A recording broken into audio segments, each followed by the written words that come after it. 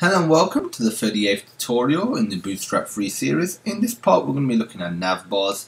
We'll be using the source code from the 6th tutorial. If you don't have it, don't worry, there'll be a link in the description. We have looked at the grid system that Bootstrap provides, plus the rows and columns. But Bootstrap doesn't finish there. No, it doesn't indeed.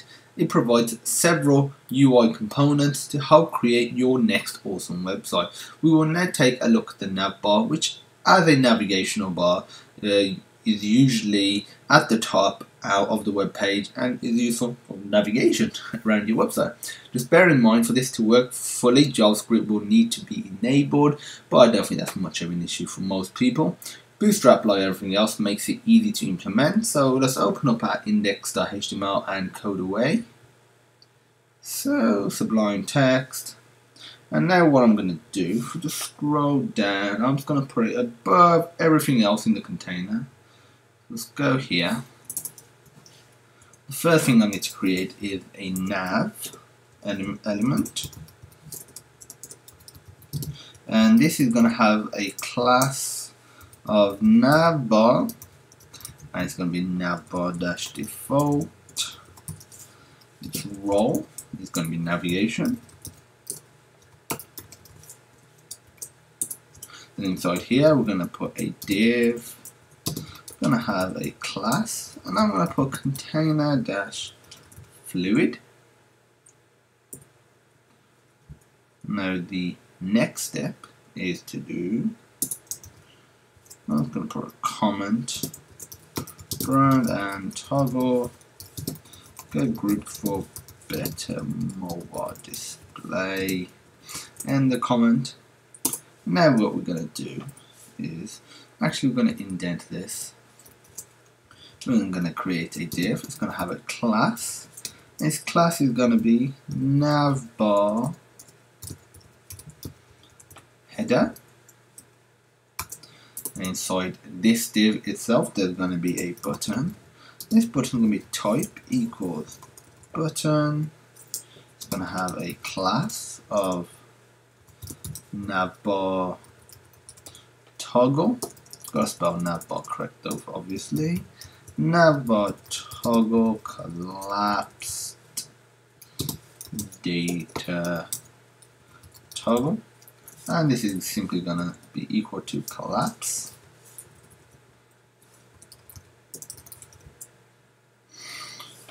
And let's scroll over. Now for the data target, we're gonna put equal to hash bs dash example dash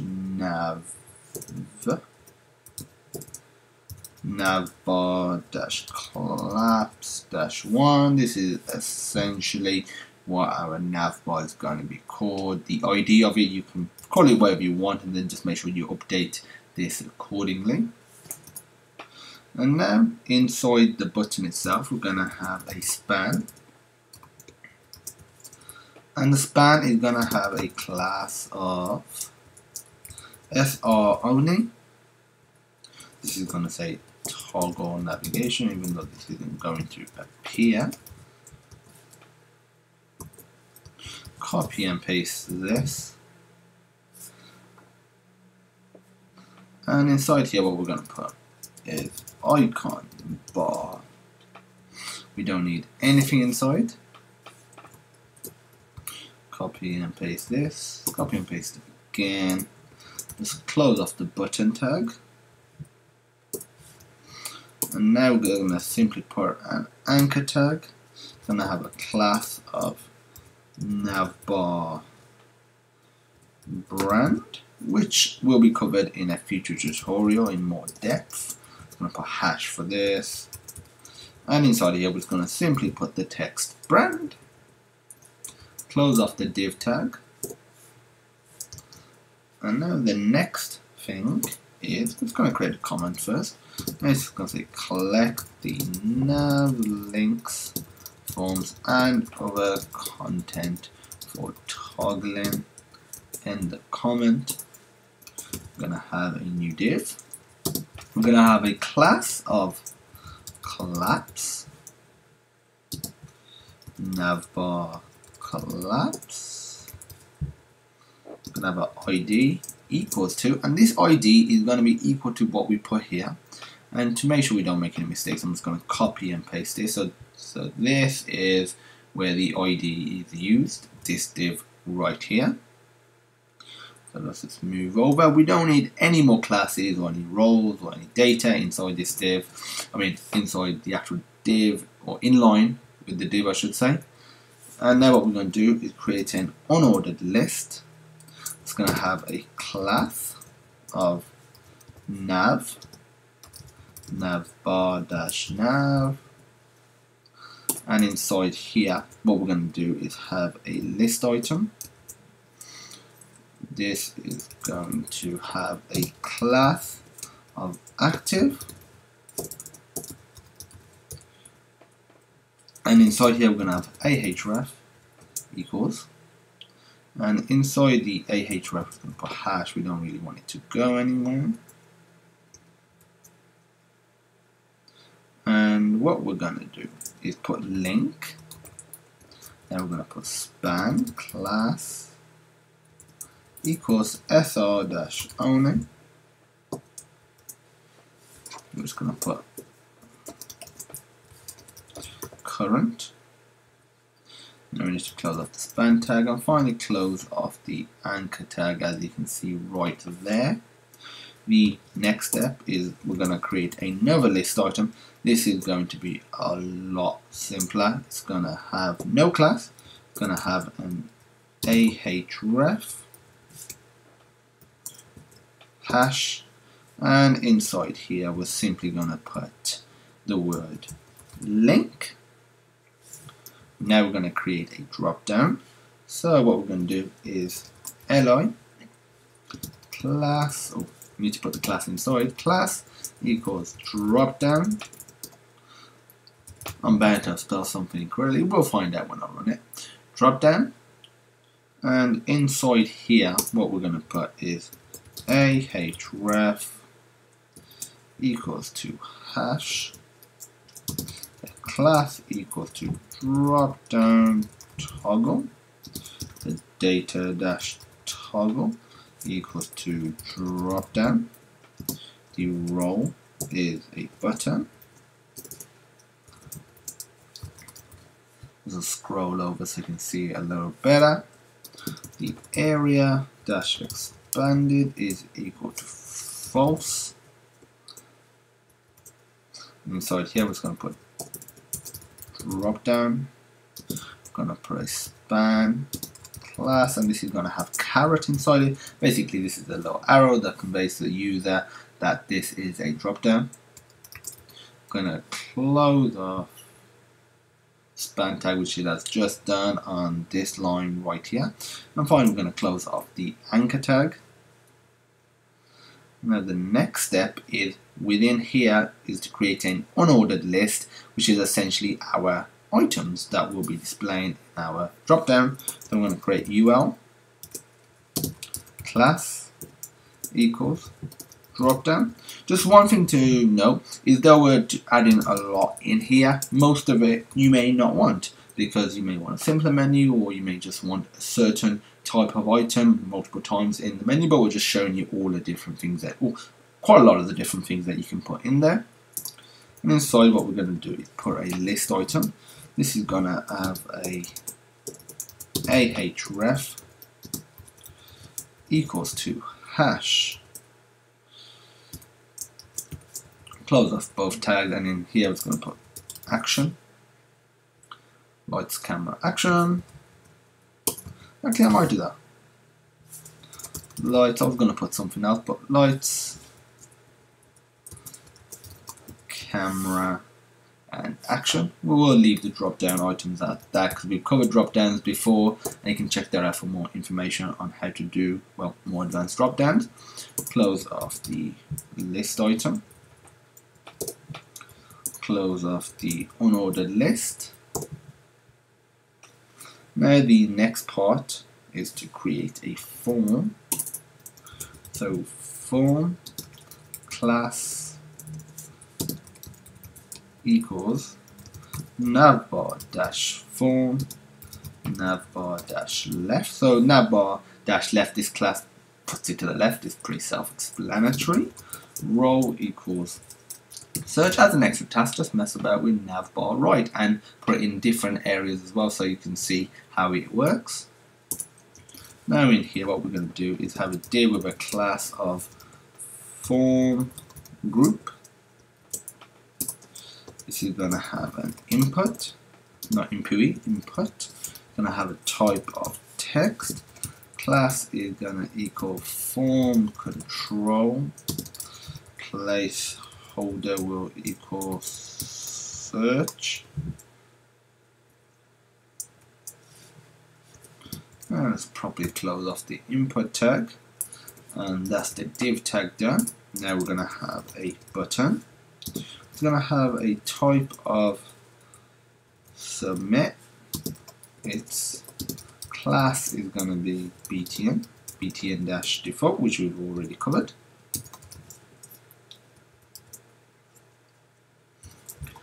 And inside here, we're going to simply have the text submit. We're ready to close off the form. Let's scroll down a little bit so you can see it a little better. And now what we're going to do is create a unordered list. So for the unordered list, we're going to do ul as we usually do. Class equals navbar dash navbar dash right. As you can see, we're using the navbar right class, which basically aligns it to the right. This is a really easy way that's built into Bootstrap instead of coding it yourself. So use these as much as you can because they're cross-platform, cross-browser, cross-platform. It just works really, really well. So we are all done with the unordered list tag. Now let's create a list item inside. So we're going to do ahref equals hash. And we're going to put link inside here. We're going to put a list item with a class of Dropdown. And inside here, what we're going to do is have an ahref. It's going to have a hash, class, Dropdown, toggle, data, toggle equals Dropdown. It's going to have a row of button. It's going to be area dash expanded equals false. And inside here, what we're going to be putting is Dropdown. Again, a lot of this is already covered in previous tutorials, so we're just joining it all together into a navigational menu. I'm going to put caret. Close off the span tag, close off the anchor tag, and let's put this on a separate line so it's organized a little better. And now within here we're going to put a list, an unordered list, which is essentially the drop down that visually appears. So unordered list is going to have a class of drop down menu. Its role is going to be menu. Going to have a list item. And that's going to be ahref equals hash. I'm going to put action in here. Let's close off these tags.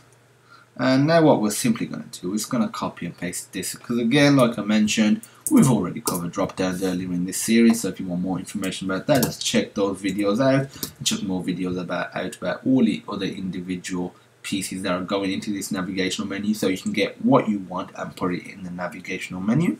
And now we're done with the unordered list. We are also done with this div as well. Actually, seems like, yeah, we need to close off the list, this list item. Done with this unordered list. Just closing off all the div tags. Just closing off all the tags. And now the next step is to close off the div tag. The next step is to close off the div tag again. And the next step is to close off the final div tag. And let's put some comments here. and inside here we're just going to put navbar collapse end. Put another comment here, container dash fluid end.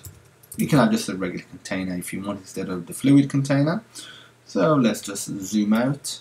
It's going to have a quick scan of the code, make sure everything seems to be spelled correctly. It does, so that's good. It's going to run it now. Should hopefully work okay. Actually did. Make sure I saved it. Yes, I did. So if I just open this up in my web browser, we have our navigation menu. Before we start trying to mess around with anything, I'm going to inspect element, go to, actually, yeah, there's no red here, no error, so it seems to be running a-okay. So we have our little brand image, which was at start. We have our links. This is the active link. This is our drop down. This is what we would put it in the form, which is a little search menu. We have a submit button. We have a link down here, and we have another drop down. So this was the stuff that we put to the right, this was the stuff that we put to the left, and these were just one after each other. They automatically start on the left. So if we just resize this, as you can see, it resizes really well. And when you go really small, so something like a mobile device, you get this little drop down or this menu button. You click it, and all the individual items are here. It still looks really cool and slick. We didn't code any of this. This was built into Bootstrap. We just coded what we wanted to put in our navigational menu, and it just worked. As an extra task, what we want you to do is get this navigational menu and actually put it outside of this container, so it's not within a container, and see how that runs. The next tutorial will cover Navbar brand images. If you have any questions, feel free to message us at support@sonarsystems.co.uk, or the required source code will be in the description. To see hundreds of more videos like this one completely free, visit sonarlearning.co.uk, and as usual, thank you for watching, and I hope you have a great day.